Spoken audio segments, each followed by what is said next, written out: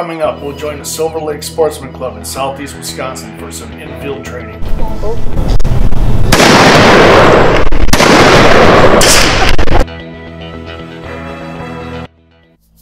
Hello, I'm Dean Romano. It's time for Outdoor Wild.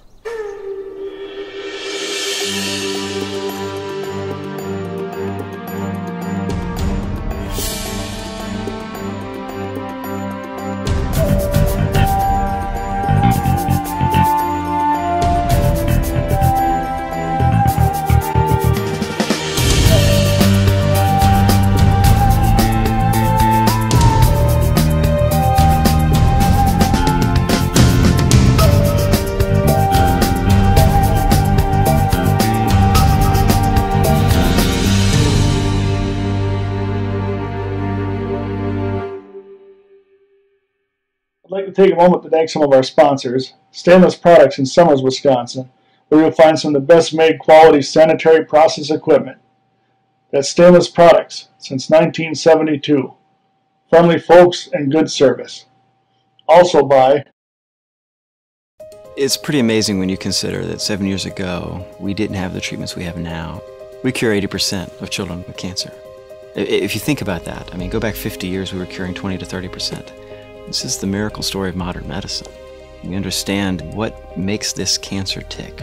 And of course, without donors from around the world, this just couldn't happen. And there's one thing we're focused on here at St. Jude, and that's beating this thing.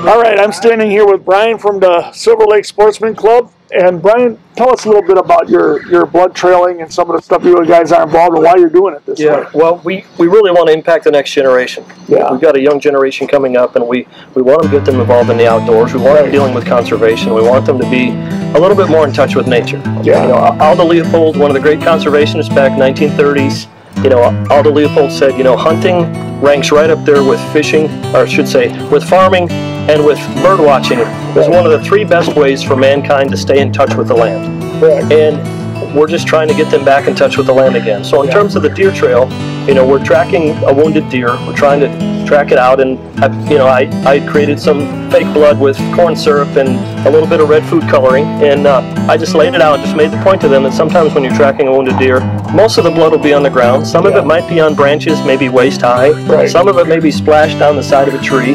So I said, don't always be looking on the ground when you're tracking a wounded animal. Yeah. Some of that may be, and depending upon, you know, if the deer splashed the left side of the tree, well, that deer is turning left, as opposed to going straight. Right. You know, so just some of those little clues. If the blood is bright red, it's oxygenated, so you probably shot it in the lungs or near the heart.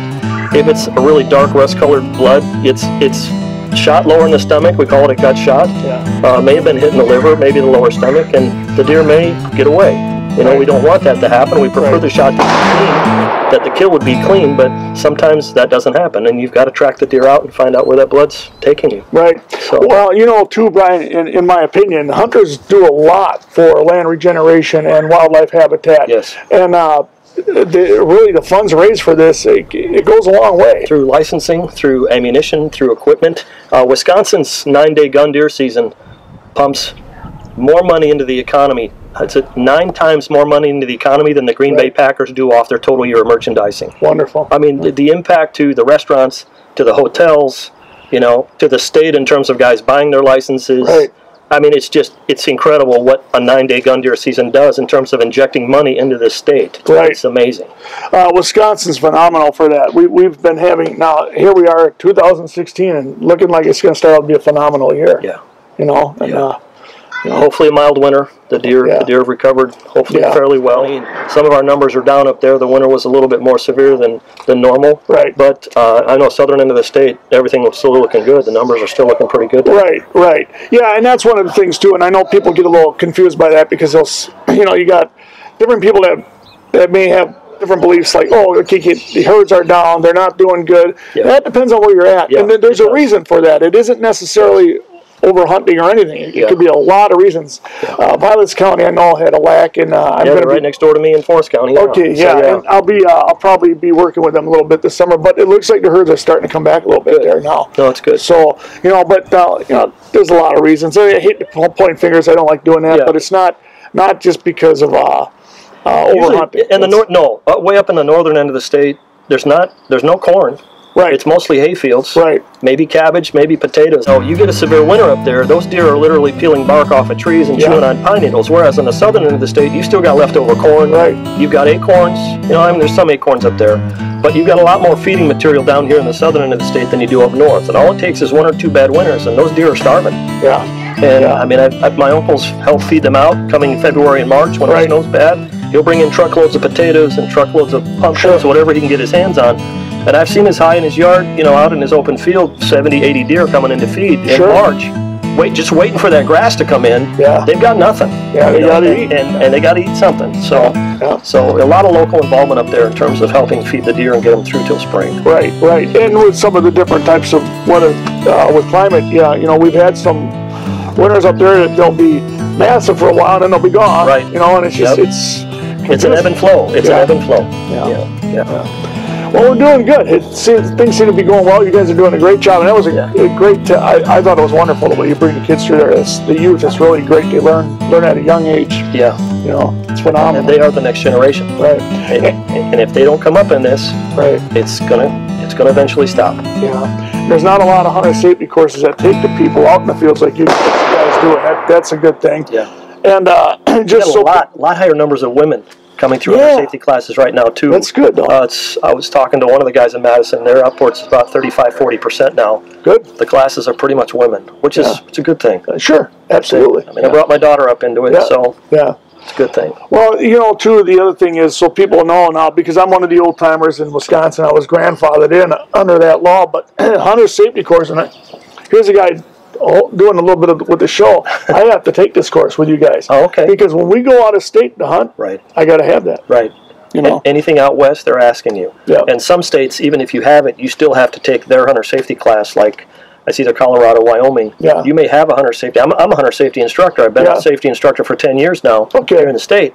But if I go out west to visit my family in Wyoming and I want a mule deer hunt, I still have to sit through one of their hunter safety classes, even though I'm an instructor, because they want to make sure, you know, you weren't learning at some rinky-dink little, you know, training session in another state. They want to make sure you know, hey, here's our rules.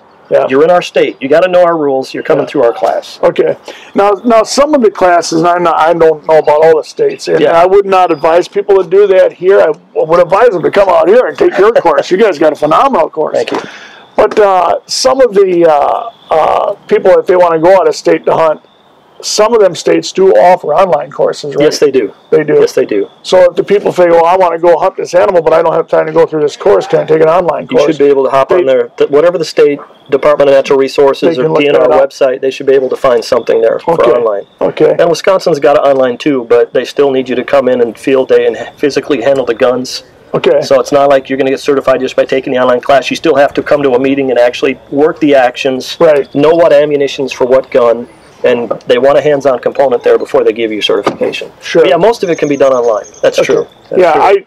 I was not certain of it, but I just for those that may be wondering that might want to hunt out of state and don't really want to take the course out of state. And for people here in southeastern Wisconsin, at least, usually they're heading up to Milwaukee. There's a big DNR, usually about 8 to 12 instructors up there, and they've got 2 conference rooms set aside in Milwaukee, so you can come in from all over, just drive to Milwaukee and do your hands-on, and you're done and certified. Okay. So, well, if people want to take your course with Silver Lake Sportsmen Club, now they don't have to be a member, they can just contact you guys? Yeah. Most DNR hunter safety classes are usually set up through the DNR website, and they're broken out by county. Okay. So you can just hop on the DNR website, go and find the county, and it'll give you a listing of what classes are being offered in that area. I know here at Silver Lake Sportsmen's Club, we usually do one in the spring, which is usually March, April time frame. Okay. And then we'll teach one more class in the fall, which is usually August, September. Okay. So we try and finish up the spring class, like right now, right before turkey season starts. Yeah. And then the fall season we'll do August into September, because bow season starts middle of September. Right. And most of the guys here are out bow hunting. So we want to make sure we're done by, you know, that second week of September. So that's usually when we set our classes here. But you do have a website for Silver Lake Sportsmen. And you also have another one for West of the Eye, you call it. Well, West of the Eye is for pretty much west of I-94 in Kenosha County. Okay. It's westoftheeye.com. Okay. And they just focus on news here in this particular area in western Kenosha County. So from Lake Geneva on the edge of Walworth County all the way back towards I-94. And that's where most of our students are coming from. We're here on the west side of Kenosha County, so that's it. Just appeals to them. So what we finish up a class, I take a couple photos, whether they're doing the shotgun, whether they're shooting a .22 rifle, whether we're doing the blood trail, and we're bringing the deer back when we're done, or fence crossing, I'll take 4 or 5 pictures, and we'll do a group photo, and that goes to westoftheeye.com, and within a week or two, they'll have it up on the website saying, hey, we just finished a class out here at Silver Lake Sportsmen Club, and and then the students are there just like to see their own faces online anyway. Oh, sure. So it's exciting for them. You know, hey, I'm online, you know, kind of thing. So. But it's nice. It's nice. You guys, the field training is wonderful. So thanks. Yeah. I mean, it's all volunteer time for us, but we enjoy it. We're outdoor people to begin with. You know, we like being out here. So. That's the whole thing. Share the joy, you know, share the joy and the love. So for sure, that's good. For sure. Thank you so much, Bryan. Thank you, bud. Appreciate it. All right, I'm standing here with Dave Lois of the Silver Lake Sportsmen Club. And now you are involved with Conservation Congress. I'm also on the Conservation Congress. I'm the chairman for Kenosha County. I'm on the Bear Committee for the Conservation Congress, and heavily involved in that as well. So. Okay. How are things going with Conservation Congress? It seems to look good. I was at your last meeting. Yeah. And the nice thing is, well, people need to know how it works because Conservation Congress isn't in every state. Right. They show they're going to be able to find online. They're going to be asking, wondering. We're the only state that has it. That has it. Period. Well, what it is we are a liaison to the DNR. We help advise them on different hunting and fishing questions. Is basically what it boils down to. We had our spring hearing last Monday. It's always the second Monday in April every year. And every year, 2 officers in each county are up for re-election. Okay. There's 72 counties in the state. And it's always a 3-year and a 2-year term. Every year is up for re-election. I see. Okay. And so this year I was up for re-election and I got voted back in. So, and then we have our annual convention next month in May. Okay. Second weekend in May is our convention. This year it's up in Manitowoc. Okay. And we basically go over all the questions we talked about in the spring hearing. Okay. We go over that, and then we have some guest speakers. Usually the governor's there, and so on and so forth. And we have a little awards banquet at that meeting also. Okay. Now, also, there was some funds for Wisconsin that got put into Wisconsin this year, I believe, which was a good number, I think, to help out. Do you know anything about that? Or? I don't know that much about it. It is for conservation. I'm sure a lot of it will be good for sportsmen. Yeah, I believe so. Yeah. So any funds that we get is good for the sportsmen, obviously. And you know, this hunter safety class that we do every year, I have a good group of instructors that help me out every year. Right. And I get a lot of positive feedback from the way we do it, so I think it works out good. I think field training is wonderful. I mean, I think it kind of goes with the old theory. You got a lot of book training, which is good, but there's nothing better than hands-on training in life. Hands-on is the best training. You know, exactly. The old question used to go, the old guys, well, what school did you go to? Oh, I went to the school of hard knocks. So, so same way with field training. There's nothing better than actually getting out there. Exactly. So.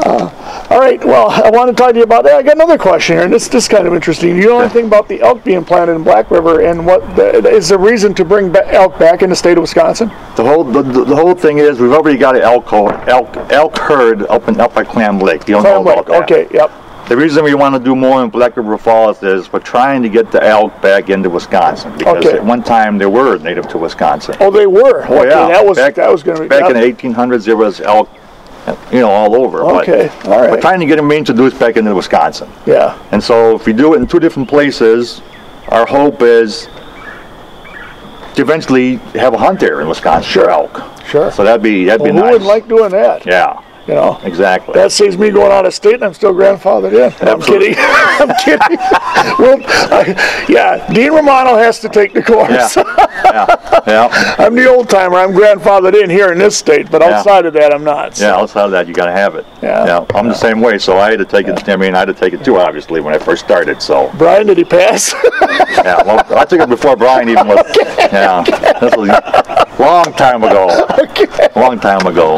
All right. Now I also know you do a lot of turkey hunting. I do. How did you do well this year? Well, actually, up for spring. I have my week starting next week. Next week, Next Wednesday is my week, and hopefully I haven't been seeing much where I hunt, but I'm hoping that next week I see something. Yeah. It'd be nice. I know, and we've talked about getting together. I haven't gotten out there with you yet, but I'm trying. Yeah.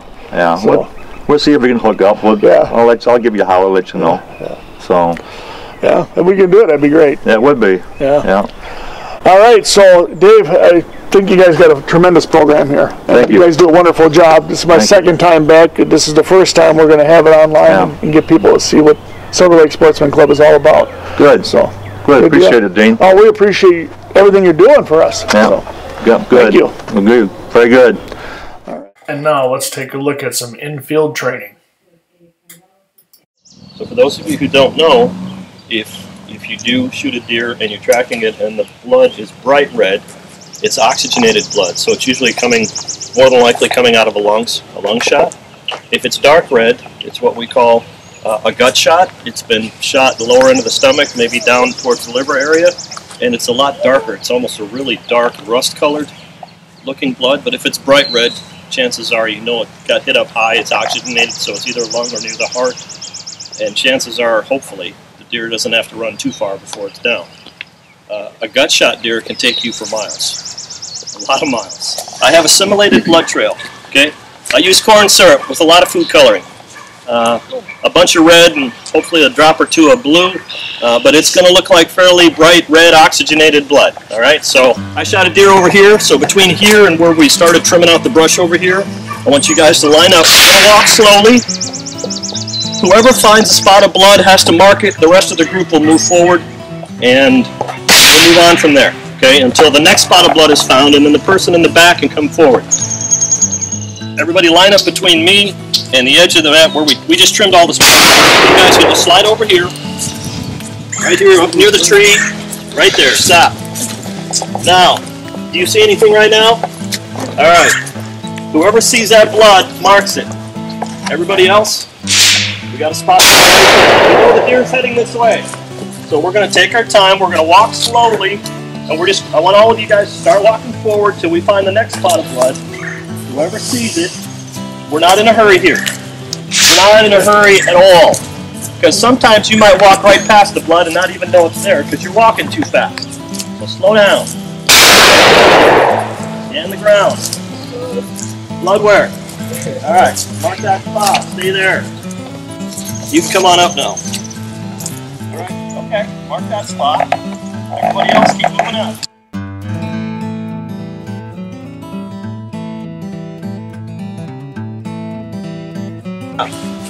Sometimes when you're tracking a deer, the blood isn't always on the ground.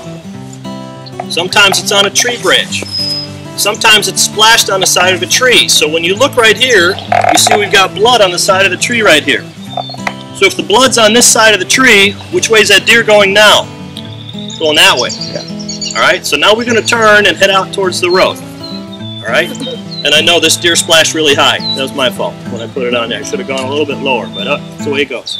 All right, so we're heading towards the road now. You guys see where those birch trees are? They kind of fork off the bottom, about 8 inches diameter. We're going to start walking straight across that way. See if you guys can find some more blood on the way for us. Okay?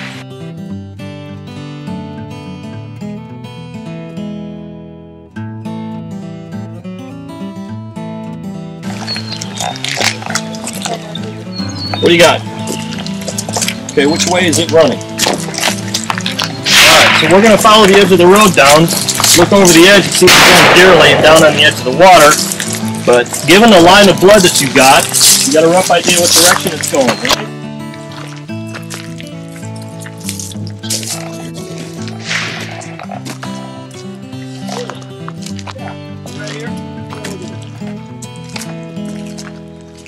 You got it up here on the branch? It's dripped down. Some of it's dripped down on the ground, but some of it's up high here too, right? So your blood's not always going to be on the ground, right? All right, we'll keep following this trail down. Right now we know the deer's running down the edge of the roadway, okay?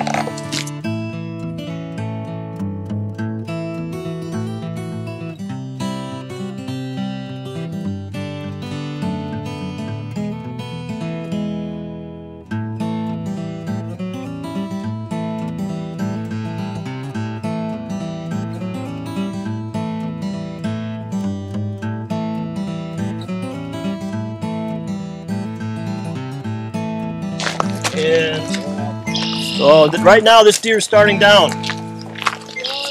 Where? Got blood there on the rocks? Okay, mark it. Blood where? Okay. There you go. Your deer's off to the left. I've gone down. So there's your deer. All right. Somebody's been taking samples. All right. Don't tell the next groups. All right. All right. Try not to. There's a basic blood trail lesson, kind of, sorta. All righty. Hope it helps you a little bit. Don't step in anything on the way out. Thank you. Thank you. My first nice 7-pointer I shot probably about 13, 14 years ago. We'd just gotten an inch of snow on the ground that morning. Yeah, thank goodness.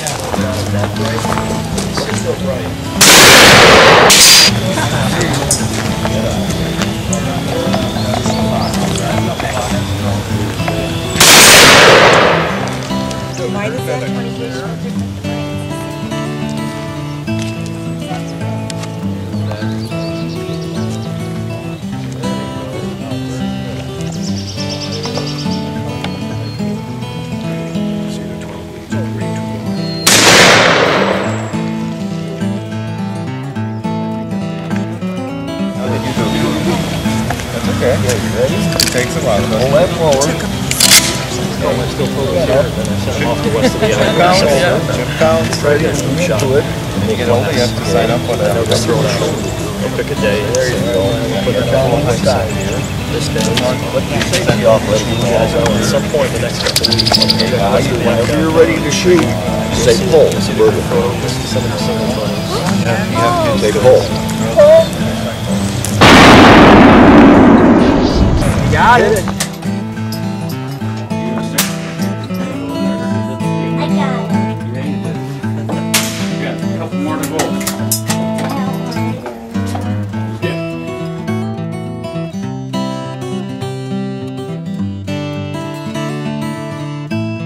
Well, that's a bit.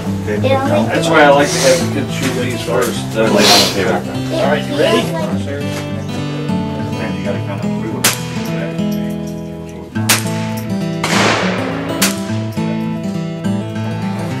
Okay. Glasses. That's your old one again. Looks pretty good. There you got this one. Another one like it, and a 10 gauge. Whenever you're ready, you have to put it forward. Okay, you can lock it in place. And then that one I paid I'll bring it back. $25 when I was like 12 or so. Forward again. Lock it on until you're ready to shoot. Whenever you're ready, you take this off. Safe. It's not safe right now. Right on. Yeah, they're too high. Too low for you. I said, Okay. Yep. I'm ready to shoot. Yeah. That's good. Money. 29? Yes. Yeah. You want to shoot? I don't know where that one went. You're welcome to. Oh, yep, you had it. You were ready. Sorry. Put it down again. Leave it there. Okay, I want all the kids right here, all the students right here. Sure. Okay. Back up maybe a little farther, Yep, maybe right that'll on. come. A lot of keys. Everybody out of 22 did really well. How many here did good on the shotgun? Who had all three in the shotgun? No, all three, but they did good. Who got two of them? Good job. Good job. Okay, what I'm gonna do now is I'm gonna call your name, come out, give you your certificate. Kevin's gonna give you a patch. And when you get this is your small game license for this year. You do not have to buy a small game license, okay? You're gonna go hunting squirrels or with this, and after about a month, you're gonna get a little card in the mail from the DNR. Two or one? You're only gonna get one. Okay. What I would suggest when you get that card, get it laminated, because that's your only card for life. That's your card forever.